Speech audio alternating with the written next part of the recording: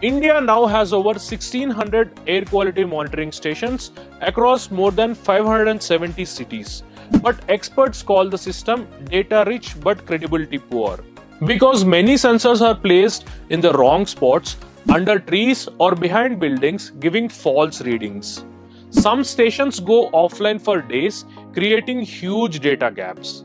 And there's no third-party audit to check the quality of air data.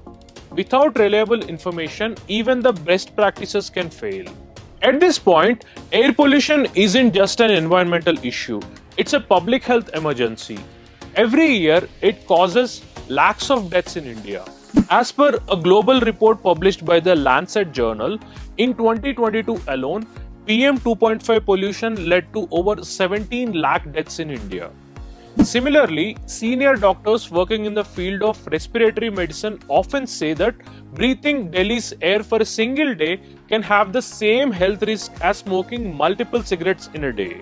In this regard, it is pertinent to mention that the Indian Constitution through Article 21 guarantees the right to life, and Articles 48A and 51AG make protecting the environment a duty of both state and the citizen. For more such data-driven insights, follow Dataful on our digital platforms.